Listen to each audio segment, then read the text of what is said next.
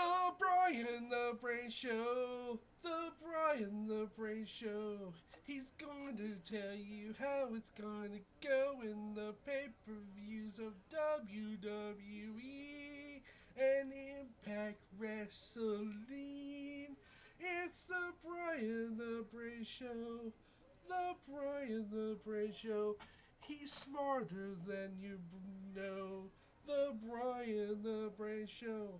Hi, and welcome to Brian the Brain Show. I am Brian the Brain Binder, and yes, I am smarter than you know. Today we are talking about WWE Pay-Per-View Payback. There's a lot of matches: Divas Championship match, Triple Threat match for the IC title, US Championship match, Best in the World match, Tag Team match, World Heavyweight Championship match, and the WWE title are all on the line, and also a smarter than hit harder pre-show. So we are going to get on the way with the highs and the buys and the lows and the highs and the highs and the lows and the howdy hoes. Say hello all to you in the world of Facebook and Twitter and YouTube. Those who watch me and those who don't, and those that should. Hey, Jimmy Farley, Roy Lusa, David Inwell, Angela Hager, Albus Khan, IBN Trizzy, World Historians Ligorian, everybody at International Wrestling Fanbase, and beyond. Okay, we're going to get this off and rolling with the pre-show, which we got Damien Sandow versus Sheamus. I don't like seeing Sheamus in the pre-show, but you know, not much we can do about that, so we're going to go with Sheamus over the Damien Sandow. So Sheamus with the bro kick for the win. In Divas section, we got Caitlyn, the Divas champion, versus AJ Lee, the crazy one. Crazy AJ Lee. We're going to go with AJ Lee. In this match over Caitlyn. Yes, Caitlyn's a better wrestler. But it's time for AJ to have her title. Triple threat match, which was supposed to be Fandango versus The Miz and Wade Barrett. But Fandango has a little concussion to the head. So he is being replaced by Paul Heyman's Curtis Axel. That's right. Curtis Axel is going for his first WWE title. And everybody knows his father, Kurt Hennig, was the master of the Intercontinental title. So, this is a hard one. Not Curtis Axel for the win. We have Dean Ambrose versus Kane for Dean Ambrose's United States Championship. Oh, this is gonna be a good match. They've already put on a few good matches on Raw and SmackDown. Of course, I've been pulling for Kane in the last few pay-per-views where I picked him. He's lost, but I can't do it here. I have to go with the Dean Ambrose for the win. That's right, Dean Ambrose for the win. Then in the Best of the World match, we got Chris Y2J Jericho versus CM Punk. Which, you know, Chris Jericho's never defeated CM Punk. What? And last count, for this last time, neither had John Cena. But this is the Windy City. It's in Chicago. Chicago is the home of CM Punk. See CM Punk come back with the victory.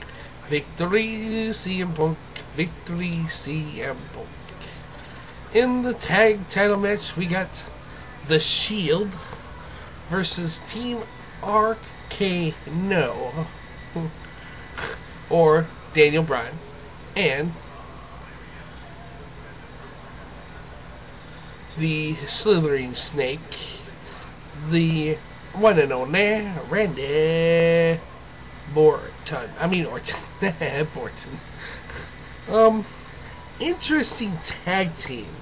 I prefer Sheamus and Orton to be the tag team there, but since they threw these two in the mix together, we'll see what happens.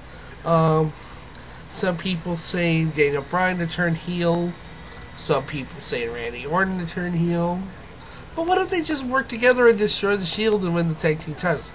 Ain't gonna happen. Shield with the win. Shield to retain. Okay. In the world title match. That's right, world title match. We have Alberto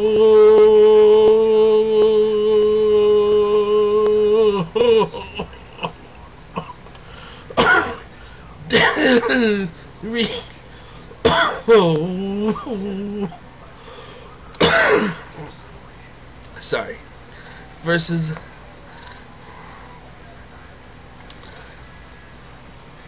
Dolph Ziggler. Should be a very entertaining match, but we'll see what happens because Dolph is just coming back from concussion to the head. So I'm gonna go with Alberto Del Rio for the win. Okay, now we have 3 matches between John Cena and Ryback for the WWE title in 3 stages of hell. More like 3 stages of lame. Sorry, ambulance match, not bad. Tables match, not bad. Lumberjack match.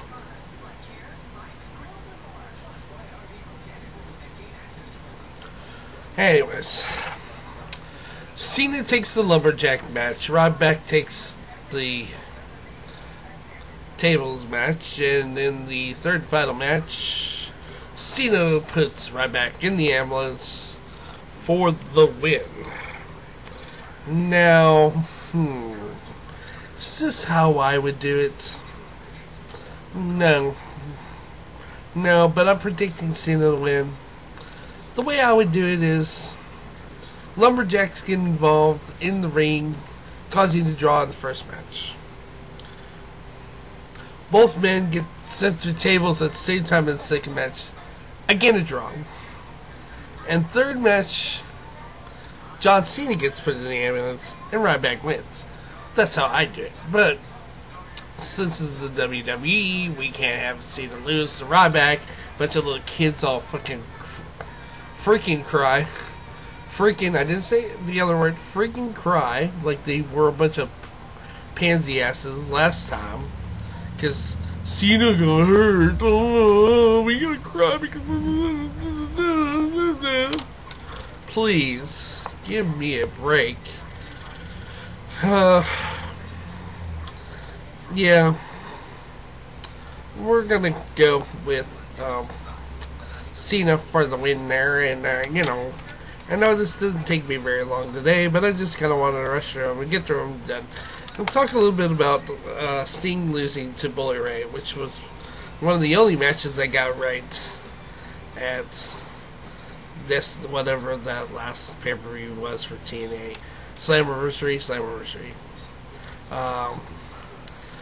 Sting will never, ever get to put his hands on the TNA World title. So, let's see. Next negotiation time you think is coming to WWE, folks?